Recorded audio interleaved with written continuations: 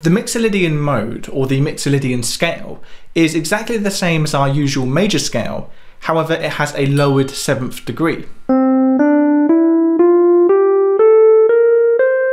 The lowered 7th degree of the Mixolydian scale gives it a mellow, relaxed, but yet also bold quality. Mixolydian is sort of like the major scale's cooler, younger brother. A great example of the Mixolydian scale is Clocks by Coldplay. The main melody and iconic piano riff are both in E-flat Mixolydian, as we can see from the lowered 7th degree here.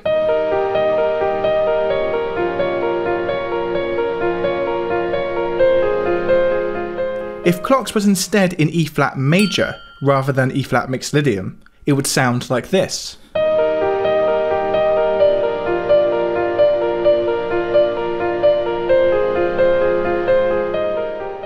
As you can hear, it still sounds absolutely fine, but it loses that open, intriguing Mixolydian quality. Bittersweet Symphony by the Verve remains 100% in E Mixolydian, giving it an open, epic quality.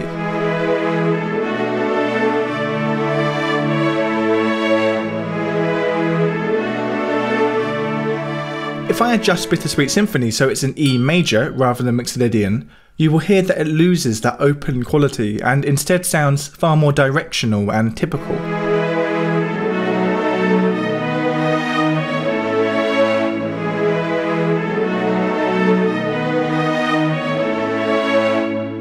Another 100% Mixolydian song is Royals by Lorde.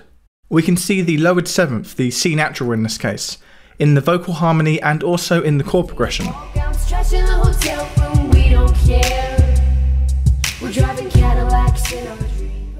With a name like Mixolydian, you'd be forgiven for thinking that the scale was somehow obscure or unusual.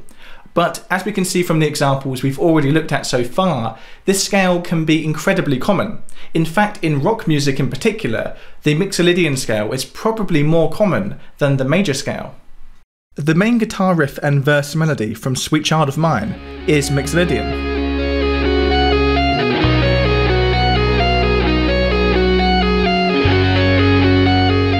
Although the melody of both the riff and vocal never actually use that 7th degree of the scale, the Mixolydian note, the Mixolydian sound is introduced to the song by this C-flat chord, C-flat being the flattened 7th degree. So even though the melody itself isn't inherently Mixolydian, the harmonic context in which we're hearing it sets it in a Mixolydian sound. If this chord was instead an A-flat chord, it would place us instead in a typical major scale sound.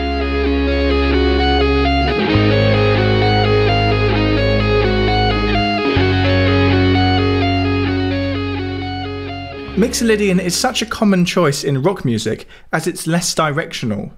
Unlike the major scale, Mixolydian doesn't yearn to resolve as much. We don't feel such a clear sense of tension and release, and this results in a mellower, smoother tonality. The 7th degree of the major scale is what gives it such a strong sense of resolution. Known as the leading tone, the 7th degree of the major scale is only a semitone away from the tonic, and therefore it really wants to resolve upwards onto that tonic note.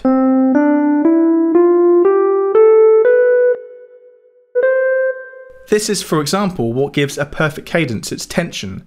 The leading tone, which is present in the dominant chord here, pulls us up onto that tonic chord, creating the sense of resolution. However, because Mixolydian lowers that 7th degree, lowers the leading tone, it weakens this sense of direction and resolution. The 7th note now has to travel twice the distance to resolve upwards, and is actually now closer to the 6th degree below it.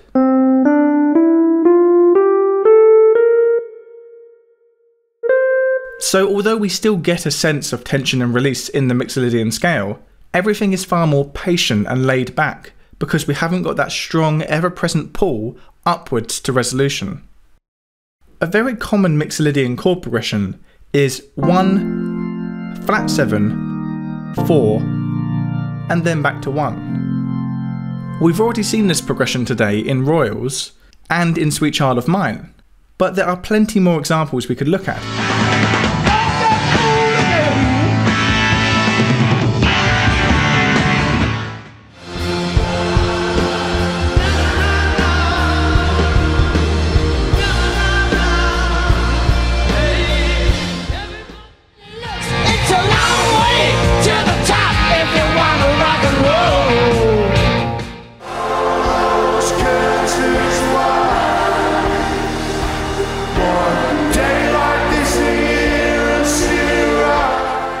This progression establishes that open Mixolydian sound in a super efficient and effective way.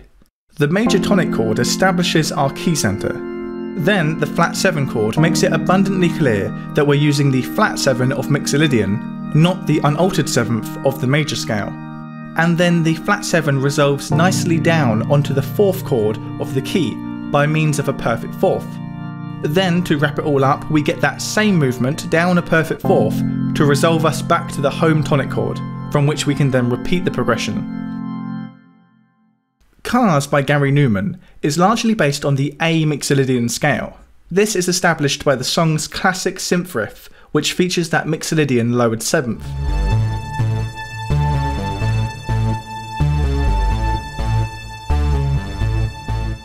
If Cars instead used the unaltered 7th of the major scale, it would sound like this.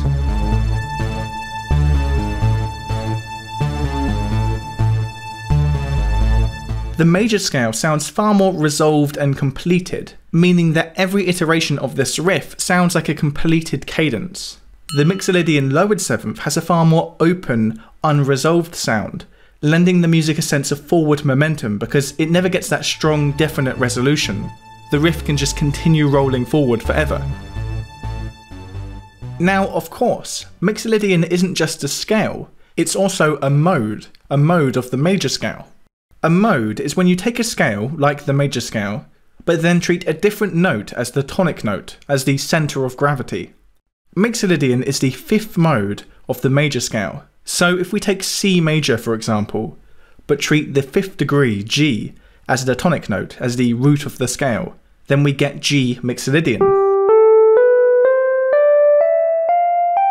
This means that a song in C major and a song in G Mixolydian will draw from the same set of 7 notes, but will treat them differently. Most importantly, in C major, the music will resolve on the note C, and in G Mixolydian, the music will resolve on the note G. Mixolydian is often thought of having a bluesy sound. In fact, Mixolydian is almost like a halfway house between the major scale and the blues scale. Mixolydian has the lowered 7th degree of the blues scale, but not the minor 3rd or lowered 5th. Miles Davis's All Blues, from his iconic modal jazz album Kind of Blue, is based on the G Mixolydian scale.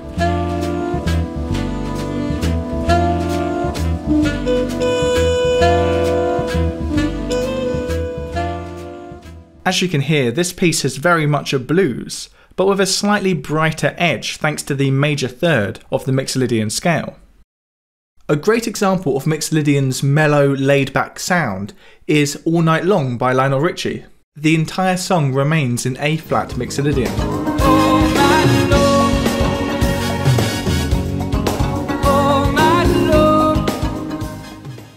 Now, because All Night Long only ever uses the 7 notes of the A-flat Mixolydian scale, instead of writing it down like this with an A-flat major key signature and then flattening every 7th degree, it would be more efficient if we just wrote it down with a D-flat key signature, as because A-flat Mixolydian is a mode of D-flat major, they both use the exact same 7 notes, and therefore can use the exact same key signature.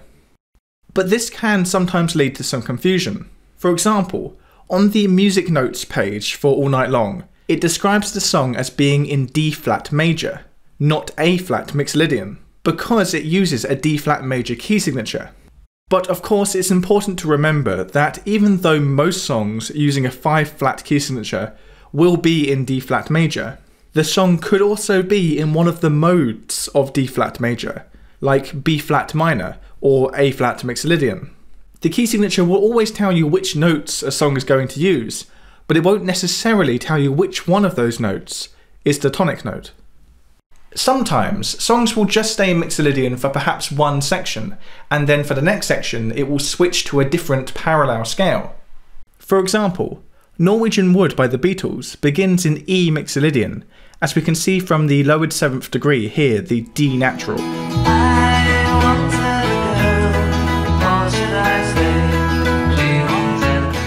However, for the middle 8, we switch to the parallel scale of E Dorian.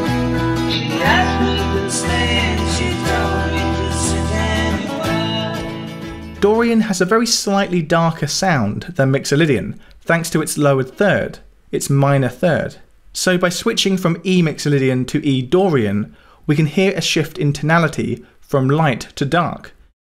A similar example is Burn the Witch by Radiohead. Burn the Witch starts out in F-sharp Mixolydian, vamping between the tonic chord F-sharp major and the lowered 7th chord E major.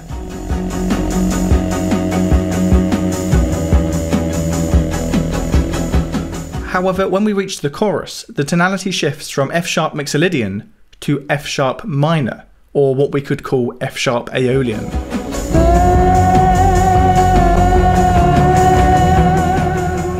As you can hear, this is an even more notable shift in sound from bright to dark. As I discussed before in my modal spectrum video, the minor scale, or Aeolian, is 2 degrees darker than Mixolydian, as we have to flatten 2 different scale degrees to turn Mixolydian into Aeolian, the 3rd and the 6th. The shift from Mixolydian to Dorian, though, that we saw in Norwegian Wood, is less pronounced, as Dorian is only 1 degree darker than Mixolydian. All we have to do to shift from Mixolydian to Dorian is to flatten the 3rd. If you'd like to learn more about how different modes can give us different levels of tonal brightness, then do check out my modal spectrum video. I think Mixolydian is probably my favourite mode to jam around in, so I couldn't resist but to finish this video with a little piece I've put together that remains entirely in the A Mixolydian scale.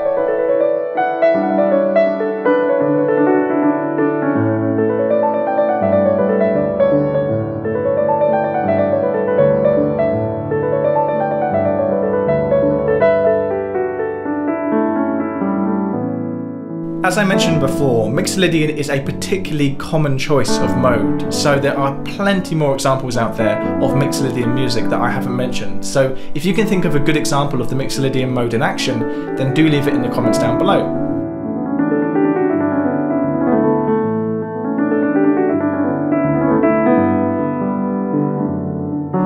And as always, a massive thanks goes to everyone who supports me on Patreon, including the names you see on screen right now, and Andre Sainz Diaja, Andy Deacon, Andrew Brown, Andrew Sussman, Austin Barrett, Austin Russell, Bob McKinstry, Brittany Parker, Cameron Allvilla, Colin Aiken, Chris Cabal, Christopher Ryan, David Rivers, Donald Howard, Dr. Darren Wicks, Elena Skorchenko, Eugene Leroy, FD Hodor, Greg Kabowski, Guillermo Latona, Hamish Brocklebank, Hernick Kutcher, Hugo Miller, James KO, J.A. Hookensparger, John Dye, Josh Sanderlin, Justin Vigor, Lee Lauritsen, Mark Ziegenhagen, Max O'Keefe, Melody Composer Squared, Melanie Schonert, Michael Vivian, Nancy Gillard, Nathan Lawrence, Nathaniel Park, Paul Muller, Paul Pazel, Peter Dunphy, Richard Pride, Roger Clay, Sean Kennedy, Steve Daly, Stephen Lazaro, Tim Beaker, Homer Aharoni, Trisha Adams, Tim Payne, Victor Levy, Vidad Flowers, Vladimir Kodakov, Volti, and Waylon Fairbanks.